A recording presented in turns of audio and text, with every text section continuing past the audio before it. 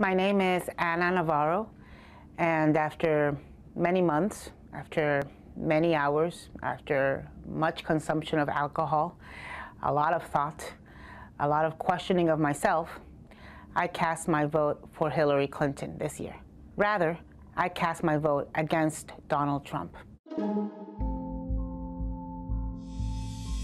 There are so many instances throughout this election where Donald Trump has offended me, outraged me, very personally. I remembered all of that. It made me sad. It made me mad. It made me indignant. It made me worried. It made me scared. And it was an incredibly hard choice. I don't like Hillary Clinton. I'm a lifelong Republican. I was a Republican before Donald Trump was a Republican. This man, to me, is an imposter who has put his name on the Republican Party.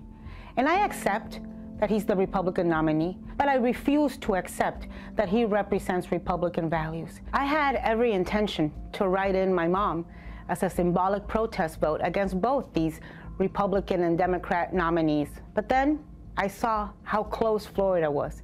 We got to a week before the election, and we got to a 50-50 neck-and-neck race. I realized I could not afford to be symbolic. It was that fear, that panic, that concern, that worry that compelled me to finally bring out my absentee ballot and fill it out for Hillary Clinton.